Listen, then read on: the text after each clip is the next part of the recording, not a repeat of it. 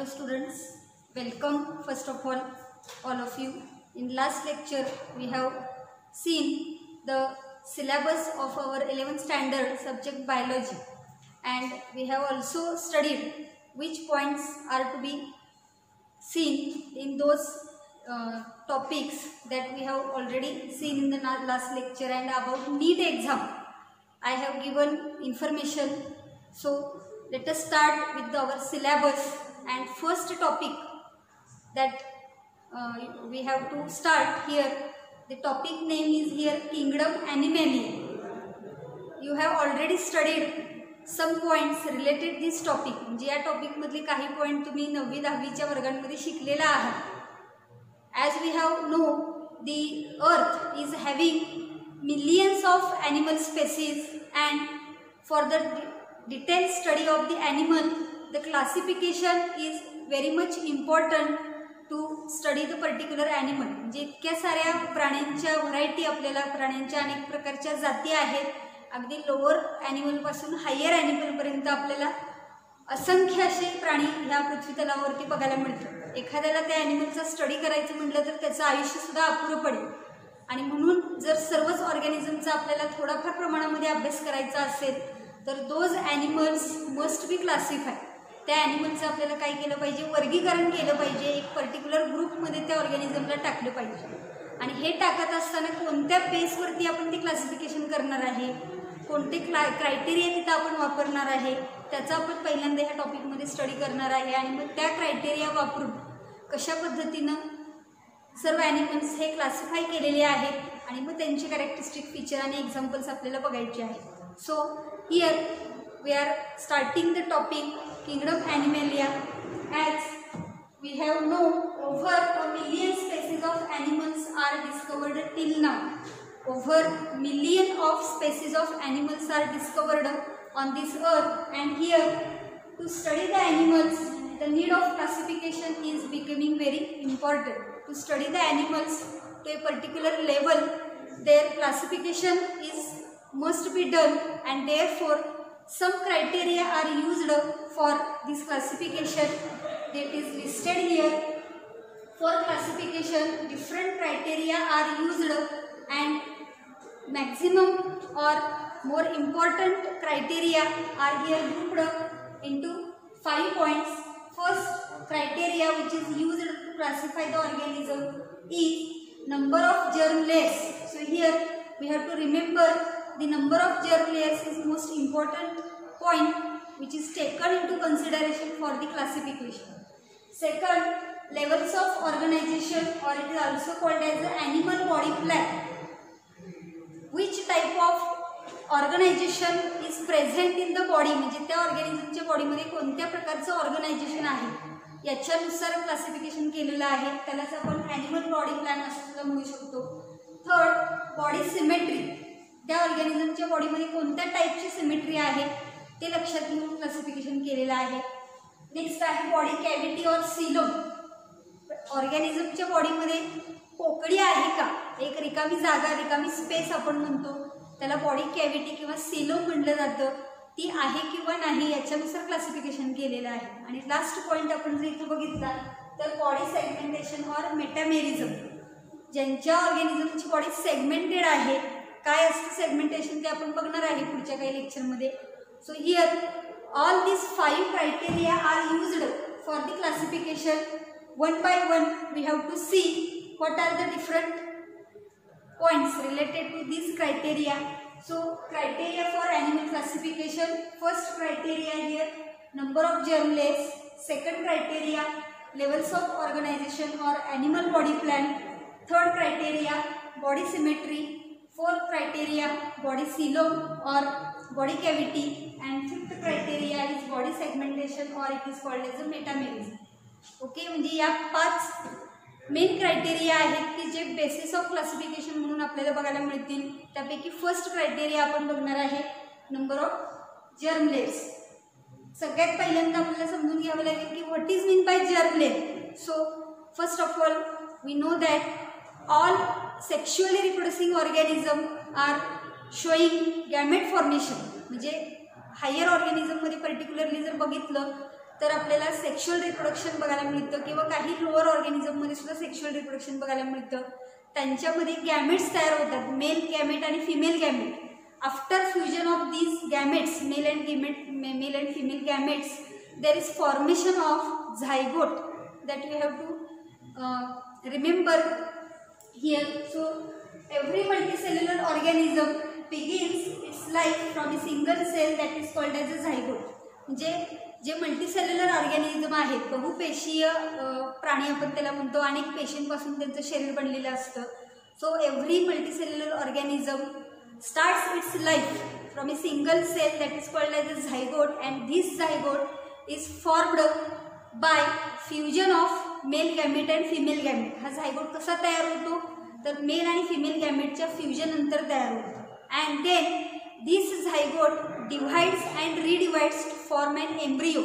So here this zygote divides and redivides to form a mass of cell that is called as an embryo. And here during this formation, here the cells are getting arranged into 2 layers or 3 layers. म्हणजे काय होतं बघा की ज्या वेळेला झायगोटची एकच sale असते त्यावेळेला त्या सेलचं डिव्हिजन रिडिव्हिजन होतं, म्हणजे विभाजन होत राहतं आणि एक मास ऑफ सेल तयार होतं, त्याला आपण एम्ब्रिओ म्हणू शकतो. आणि त्या मास ऑफ सेलमधले जे सेल्स आहेत त्या सेल्सची अरेंजमेंट अशी होते की काहीमध्ये 2 लेयर्स तयार होतात आणि काही ऑर्गॅनिझममध्ये 3 लेयर्स तयार होतात. So here this zygote divides to form a mass of sale, and then these cells are arranging into 2 or 3 layers, and these layers are called as germinal layers or germ layers. बघा इथे समजते का? So what zygote डिव्हाइड्स and रिडिवाइड्स, झायगोटचं विभाजन होतं आणि त्याच्यापासून काय तयार होतं, मास ऑफ सेल तयार होतो. त्याच मास ऑफ सेलमधल्या ज्या सेल्स आहेत त्या सेलची अरेंजमेंट होते 2 लेयरमध्ये किंवा 3 लेयरमध्ये, आणि त्याला काय म्हणलेलं आहे, ज्या लेयर्स तयार होतात त्या लेयर्सला इथं काय म्हणलेलं आहे, जर्मिनल लेयर्स किंवा जर्म लेयर्स म्हणलेलं आहे. Okay. Next, when the organisms R showing formation of 2 layers, 2 germ layers, those organisms are called as a diploblastic organism. आणि त्या 2 लेयरला नावं दिलेली आहेत. आउटर जे लेयर असतं त्याला एक्टोडर्म म्हणायचं आणि इनर जी लेयर असते त्याला एंडोडर्म म्हणायचं. बघा इथं काही ऑर्गॅनिझममध्ये ह्या सेल्सची अरेंजमेंट 2 लेयरमध्ये होते. त्या 2 लेयरमध्ये बाहेरच्या बाजूला जी लेयर असते, आउटर लेयर जी असते त्याला काय म्हणलेलं आहे, एक्टोडर्म म्हणलेलं आहे. आणि सेकंड लेयर जी आहे ती आतल्या बाजूला तयार होते, इनर बाजूला तयार होते, त्या लेयरला काय म्हणलेलं आहे, एंडोडर्म म्हणलेलं आहे. आणि 2 लेयर तयार होतात म्हणून त्या ऑर्गॅनिझमला डिप्लोप्लास्टिक असं म्हणलेलं आहे. डिप्लो म्हणजे 2 आणि प्लास्टिक म्हणजे जर्मलेयर, असा अर्थ आपण लक्षात ठेवायचा आहे. So the organisms which are showing formation of 2 germ layers as outer ectoderm, inner endoderm, such organisms are called as a diploblastic. And here the example, that is phylum Cnidaria or Coelenterata. आपल्याला फायलम्स नंतर बघायचे आहेत. ते हा second phylum आहे ज्याचं नाव आहे Cnidaria म्हणू शकतो आपण किंवा Coelenterata म्हणू शकतो. या फायलममधले सर्व ऑर्गॅनिझम हे 2 जर्म लेयर पासून तयार झालेले आहेत. म्हणून all the organisms belonging to this Cnidaria or Coelenterata R called as a diploblastic organism. Okay. बघा समजते का? ज्या वेळेला झायगोटपासून मास ऑफ सेल तयार होतो त्या मास ऑफ सेलचं काय होतं, 2 लेअरमध्ये डिवायडेशन होतं. Outer ectoderm, inner endoderm, 2च layer तयार होतात म्हणून त्या ऑर्गॅनिझमला काय म्हणलं जातं, डिप्लोप्लास्टिक ऑर्गॅनिझम म्हणलं जातं. आणि याचं एक्झाम्पल काय लक्षात ठेवायचं आहे, the members of phylum Cnidaria or Coelenterata R diploblastic. Okay, so there is formation of 2 layers. Now in some organisms we can observe there is formation of 3 layers. काही organism मध्ये आपल्याला 3 लेयर फॉर्म झालेले बघायला मिळतात. एक outer असतो, एक middle असतो, एक इनर असतो. Outer germ layer is called as a ectoderm, middle is called as a mesoderm and inner is called as a endoderm. And 3 germ layers are formed. Therefore it is called as a triploblastic organism. 3 तयार होतात म्हणून triploblastic. Okay. So परत एकदा बघा इथं, the organism showing 3 layers, outer ectoderm, middle mesoderm, inner endoderm. Those organisms are called as a triploblastic. आणि example इथे जर आपल्याला बघायचं असेल तर members of phylum प्लेटीहेलिमेंथिस to chordates all R triploblastic. म्हणजे हा प्लेटीहेलिमेंथिस हा जो फायलम आहे हा नॉन कॉर्डेटामध्ये येतो.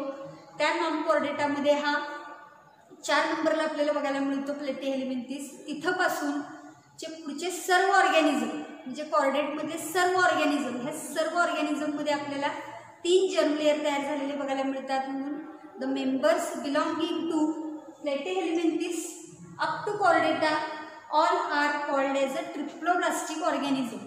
बघा ही पहिली क्रायटेरिया जी आहे क्लासिफिकेशनसाठी वापरलेला आहे, पहिलं बेसिस ऑफ क्लासिफिकेशन आहे. समजलं का? 2 जर्म लेअर तयार होत असतील तर डिप्लोब्लास्टिक म्हणायचं, 3 जर्म लेअर तयार होत असतील तर ट्रिप्लोब्लास्टिक म्हणायचं. 2 जर्म लेअरची नावं outer ectoderm, inner endoderm. 3 germ layer असतील तर outer ectoderm, middle mesoderm, inner endoderm. Diploblastic ऑर्गॅनिझमचं example काय लक्षात ठेवणार? मेंबर्स ऑफ फायलम सिनिडारिया और सिलेंड्रेट. आणि ट्रिप्लोब्लास्टिकचं एक्झाम्पल काय लक्षात ठेवायचं आहे? फायलम प्लेटीहेलिमेंथिस ऑनवर्ड्स ऑल ऑर्गॅनिझम्स असंही म्हटलं तरी चालतं, किंवा phylum प्लेटीहेलिमेंथिस onwards up to Chordata, कारण तिथनं फ्लो ऑर्गॅनिझमच नाही आहे. So this is all about the first criteria, that is number of germ layers. Okay, I hope you understand this point. Now next criteria here, it is also very much important because here levels of organization or animal body plan is taken into consideration for the classification. म्हणजे त्या ऑर्गॅनिझमच्या बॉडीमध्ये ज्या cells आहेत त्या सेलचं organisation कसं झालेलं आहे, त्या पेशींचं ऑर्गनायझेशन कसं झालेलं आहे, कशा पद्धतीनं कामाची विभागणी त्या ऑर्गॅनिझमच्या बॉडीमध्ये झालेली आहे, कशा पद्धतीचं प्लॅनिंग आहे, त्याच्यानुसार हा क्रायटेरिया इथं पकडलेला आहे. त्याच्यामध्ये आपल्याला 4 सबग्रुप्स बघायला मिळतील, सब टाइप्स बघायला मिळतील. So 4 basic body plan, 3 basic body plans आहेत आणि हा एक ॲडिशनल आपल्याला बघायला मिळतो. फर्स्ट आहे सेल्युलर लेवल और it is called as a sale aggregate plan. Second tissue level. Third organ level और it is also called as a blind side body plan. And fourth organ system level which is also called as a tube within tube body plan. बघा इथं नावं लक्षात आली का? पहिला जो plan आहे त्याला सेल ॲग्रिगेट प्लॅन म्हणलेला आहे. सेल्युलर लेवल ऑफ ऑर्गनायझेशन त्याच्यामध्ये बघायला मिळतं. सेकंड आहे टिश्यू लेवल, काहीच ऑर्गॅनिझममध्ये तो बघायला मिळतो. थर्ड आपल्याला सांगता येईल इथं ब्लाइंड साइड बॉडी प्लॅन आहे की ज्याच्यामध्ये ऑर्गन लेवल ऑर्गनायझेशन बघायला मिळतं. आणि चौथ्या ह्याच्यामध्ये आपण बघितलं तर tube within tube body plan आहे की ज्याच्यामध्ये आपल्याला ऑर्गन सिस्टीम लेवल ऑर्गनायझेशन बघायला मिळतं. कशा पद्धतीने हे काम करतात ते आपण थोडक्यातमध्ये इथं बघूया. So first here cellular level of organisation और it is also called as a sale aggregate plan. What happens here you see in this type of animals they are showing ॲग्रिगेशन of cells with list division of labour. For example आपण आपल्या बॉडीचं घेतलं तर बघण्याचं काम डोळा करतो, ऐकण्याचं काम कान करतो, बोलण्याचं काम तोंड करतं, आपली पचन संस्था आहे डायजेशनचं काम करते, आपली श्वसन संस्था आहे रेस्पिरेशनचं काम करते, रिप्रोडक्शन सिस्टीम आहे जी रिप्रोडक्शनमध्ये काम करते. सगळ्या सिस्टीम्स आपल्यामध्ये आहेत. म्हणजे प्रत्येक सेलला किंवा प्रत्येक टिश्यूला किंवा प्रत्येक ऑर्गनला काय केलेलं आहे, काम वाटून दिलेलं आहे. पण या ऑर्गॅनिझममध्ये आपण पर्टिक्युलरली बघितलं तर सेलचं ॲग्रिगेशन झालेलं बघायला मिळतं. सगळ्या सेल्स एकत्र येऊन काम करतात. जास्त प्रमाणामध्ये कामाची विभागणी केली जात नाही. सर्वच सेलमध्ये सर्क्युलेशन होतं, डायजेशन होतं, रेस्पिरेशन होतं, आणखीन आपण काय म्हणतो एक्सक्रिशन होतं, रिप्रोडक्शन होतं. असे सर्व कामं सर्व सेल्स करत असतात. आणि म्हणून इथं आपण म्हणतोय त्याला की there is ॲग्रिगेशन of cells with list division of labour. कामाची विभागणी जास्त झालेली असत नाही, सर्व सेल्स मिळून सर्व कामं करतात. अशा प्रकारचं बॉडी प्लॅन असेल तर त्याला आपण काय म्हणणार आहे, सेल ॲग्रिगेट प्लॅन म्हणणार आहे किंवा त्याला सेल्युलर लेवल ऑफ ऑर्गनायझेशन असं म्हणलं जातं. There is no formation of tissue or organ. कोणत्याही प्रकारचा टिश्यू किंवा ऑर्गन इथं तयार होत नाही. Okay, so there is no nervous coordination between them. त्याच्यामध्ये नर्वस कोऑर्डिनेशन म्हणजे जसं आपल्या बॉडीचं कंट्रोल जो आहे तो आपल्या सेंट्रल नर्वस सिस्टीमवरती आहे की ज्याच्यामध्ये ब्रेन आणि स्पायनल कॉर्ड येतो. त्याच्यानुसार आपली बॉडी काम करत असते, तसं कोणत्याही प्रकारची नर्वस सिस्टीम याच्यामध्ये डेव्हलप झालेली असत नाही. सर्व सेल सर्वच कामं करतात, हे पर्टिक्युलर लक्षात ठेवायचं आहे.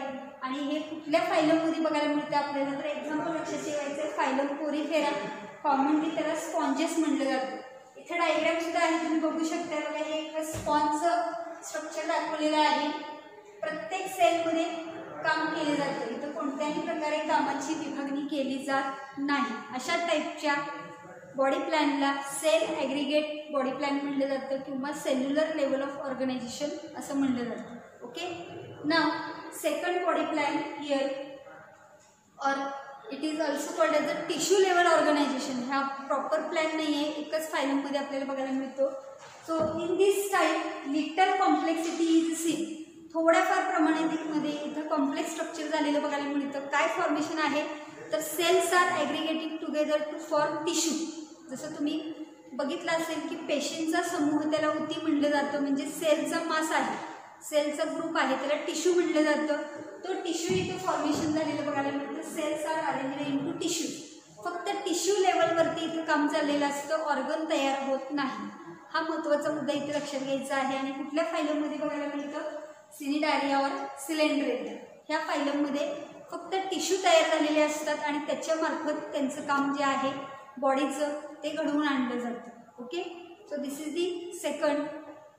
Third, that is called as here blind sac body plan or it is also called as a organ level organization. म्हणजे इथं काय झालेलं आहे, अनेक टिश्यू एकत्र येऊन ऑर्गन फॉर्मेशन झालेलं आहे. याच्या आधी दोन बॉडी प्लॅन बघितले. पहिल्यामध्ये फक्त सेल्स होत्या, टिश्यू फॉर्मेशन झालेलं नव्हतं. सेकंड बॉडी प्लॅनमध्ये आपण बघितलं की टिश्यू फॉर्मेशन झालेलं होतं. आता थर्ड बॉडी प्लॅनमध्ये आपल्याला काय सांगता येईल, tissues R ॲग्रिगेटेड together to form an organ and that organ is taking part in to the working, and therefore this body plan is called as a organ level of organization or it is also called as a blind sac body plan. असं का म्हटलं जातं त्याची माहिती आपण बघूया. So here again somewhat complexities ऑब्झर्व्ड. थोडंफार अजून कॉम्प्लेक्स स्ट्रक्चर झालेलं बघायला मिळतं. These tissues are arranged into togetherly they are forming organ and the digestive cavity or the digestive system is having a single opening which is acting as a both mouth as well as anus, means incomplete digestive system. जसं आपण higher ऑर्गॅनिझममध्ये बघितलं, आपण human बिईंगमध्ये बघितलं तर mouth आणि anus म्हणजे food material आत टाकण्याचं एक ओपनिंग आहे आणि फिकल मॅटर बाहेर टाकण्याचं एक ओपनिंग आहे. किंवा बाकीचे सर्व ऑर्गॅनिझम, कुत्रा, मांजर, शेळी, घोडा, गाढव, जे काय आपल्याला माहिती असतील सर्व ऑर्गॅनिझम, त्या सर्व ऑर्गॅनिझममध्ये आपण बघितलं तर डायजेस्टिव्ह सिस्टीमला दोन ओपनिंग आहे. एक असतं माउथ आणि एक असतं ॲनस. माउथमधून फूड मटेरियल आत टाकलं जातं, ॲनसमधून ते बाहेर टाकलं जातं.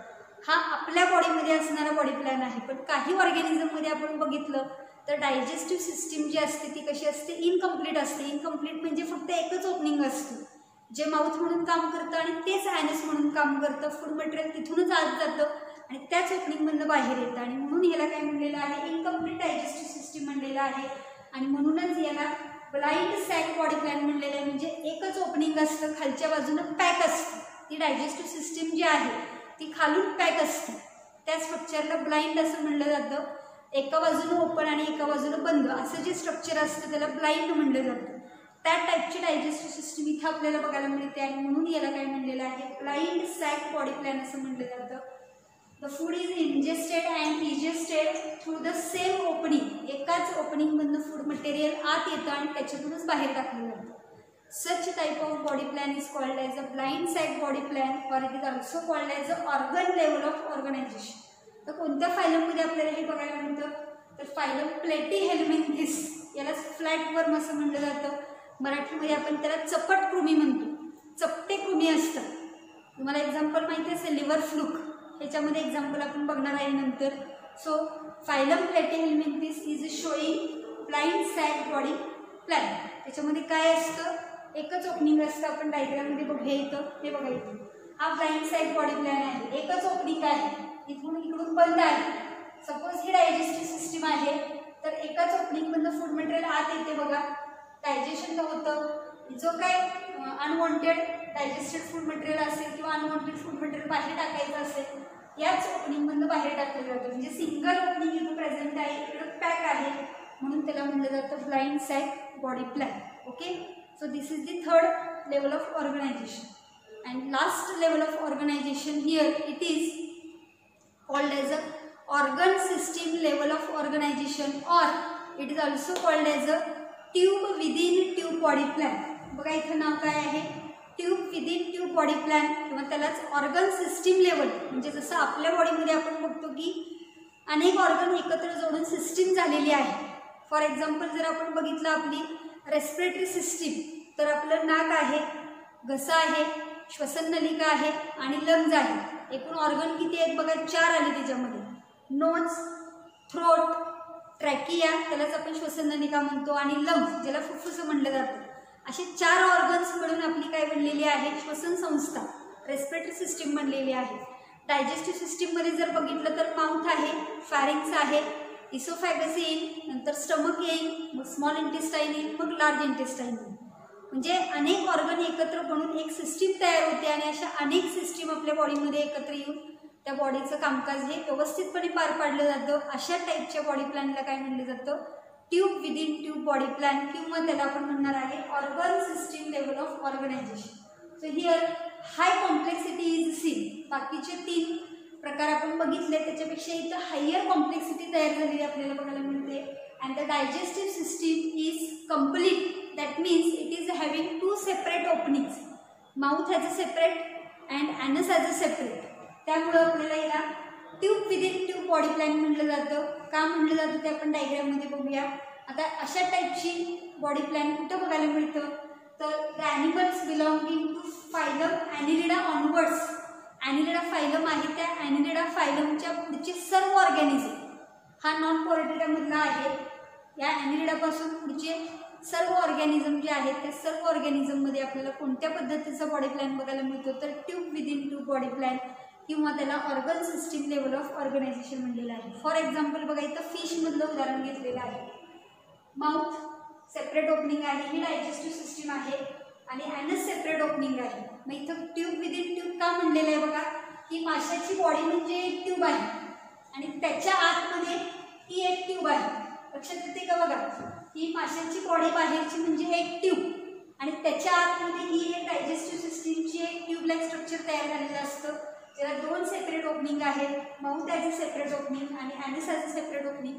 अशा प्रकारच्या अरेंजमेंटला काय म्हटलं जातं, tube within tube body plan. बघा समजतंय का, प्रत्येक सिस्टीम याच्यामध्ये तयार झालेली आहे. डायजेस्टिव्ह सिस्टीम आहे, रेस्पिरेटरी सिस्टीम आहे, एक्सक्रिटरी सिस्टीम आहे, रिप्रोडक्टिव्ह सिस्टीम आहे, सर्क्युलेटरी सिस्टीम आहे. अनेक प्रकारचे सिस्टीम तयार होतात या ऑर्गॅनिझमच्या बॉडीमध्ये. आणि अरेंजमेंट जी आहे इथे बघितली तर ट्यूब विदिन ट्यूब, म्हणजे ही ट्यूब जी आहे ती या ट्यूबच्या आतमध्ये आहे, म्हणून याला tube within tube body plan असं म्हटलं जातं. आणि त्या पद्धतीनं ऑर्गन सिस्टीम तयार झालेली आहे. ह्या सिस्टीमच्या थ्रू कामाची विभागणी झालेली असते. डायजेस्टिव्ह सिस्टीमचं काम आहे डायजेशन घडवून आणण्याचं, एक्सक्रिटरी सिस्टीमचं काम आहे एक्सक्रिशन घडवून आणण्याचं, रेस्पिरेटरी सिस्टीमचं काम आहे रेस्पिरेशन करण्याचं. अशा पद्धतीनं प्रत्येक सिस्टीमला कामंही वाटून दिलेली असतात. अशा पद्धतीची कॉम्प्लेक्सिटी आपल्याला हायर ऑर्गॅनिझममध्ये बघायला मिळते. त्यालाच आपण organ system level of organisation किंवा काय म्हणतो आपण त्याला, tube within tube body plan. Okay, so here 2 criterias we have completed. Again once upon we revise here. Cell aggregate plan, no division of labor, कोणत्याही प्रकारे कामाची विभागणी नसते. All cells R performing all functions, प्रत्येक सेलमध्ये प्रत्येक कार्य घडवून आणलं जातं. Second, line side body plan, incomplete digestive system आहे, ऑर्गन लेवल तर तयार झालेली असते, एकच ओपनिंग बघायला मिळतं which is acting as a mouth and anus, हे लक्षात ठेवायचं आहे. आणि ट्यूब विदिन ट्यूब बॉडी प्लॅनमध्ये ऑर्गन सिस्टीम तयार झालेली आहे आणि त्या सिस्टीमच्या थ्रू आपल्याला जे कामकाज जे आहे त्या बॉडीचं ते चाललेलं बघायला मिळतं. आणि डिव्हिजन ऑफ लेबर कम्प्लिटली बघायला मिळतं. डायजेस्टिव्ह सिस्टीम त्याचंच काम करणार आहे, रेस्पिरेटरी सिस्टीम त्याचं जे काम आहे तेवढंच करणार आहे. अशा पद्धतीने अनेक सिस्टीम त्या बॉडीमध्ये त्या बॉडीचं मेंटेनन्स राखण्याचं काम करत असतात. आणि ट्यूब, एका मोठ्या ट्यूबमध्ये छोटी ट्यूब असल्यासारखं स्ट्रक्चर तयार होतं, म्हणून त्याला tube within tube body plan असं म्हटलं जातं. ओके, मला वाटते की तुम्हाला समजलं असेल, काही शंका नसावी. तर 2 क्रायटेरिया आपण आजच्या लेक्चरला बघितलेले आहेत. पहिलं आपण बघितलं जर्म लेअर, आणि दुसरं आपण बघितलं बॉडी प्लॅन. जर्म लेअरमध्ये अजून एकदा रिवाईज करते मी. 2 जर्म लेअर तयार झाले, outer ectoderm, inner endoderm. Diploblastic organism ज्यामध्ये फायलम, सिलेंट्रेटा किंवा सिनिडारिया लक्षात घ्यायचं आहे. आणि ट्रिप्लोप्लास्टिकमध्ये आपण बघितलं एक्टोडर्म, मेसोडर्म आणि एंडोडर्म. फायलम, प्लॅटीहेल्मिंथिस ऑनवर्ड सगळे ऑर्गॅनिझम जे आहेत ते ट्रिप्लोप्लास्टिक आहे. आणि याची आत्ता जस्ट आपण रिव्हिजन घेतली की बॉडी प्लॅननुसार 3 ग्रुप आपल्याला बघायला मिळतात. Sale aggregate plan, blind side body plan and tube within tube body plan. Okay, I hope you understand. So we will stop here. The remaining criteria we will see in the next lecture. Till then, thank you.